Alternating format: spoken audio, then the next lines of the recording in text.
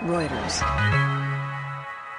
The state of Texas is preparing for what may be the worst storm to hit the state in nearly 50 years as Hurricane Ike moved within hours of striking the densely populated Texas coast near Houston with a possible 20-foot wall of water.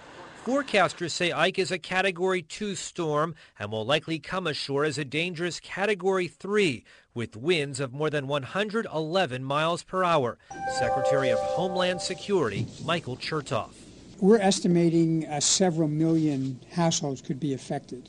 And if you look at the experience we had in Rita and in Katrina, that would seem to be a pretty reasonable expectation. So serious is the threat to coastal areas that the National Weather Service is warning that residents not heeding evacuation orders may face certain death. I urge my fellow Texans to listen carefully to what the authorities are saying in Galveston County or parts of Harris County up and down the coast. We'll be monitoring this situation very carefully. The federal government will not only help with the pre-storm strategy, but once this storm passes, we'll be working with state and local authorities to help people recover as quickly as possible. Already hundreds of thousands have fled the island city of Galveston, and nearby low-lying counties are under mandatory evacuation orders.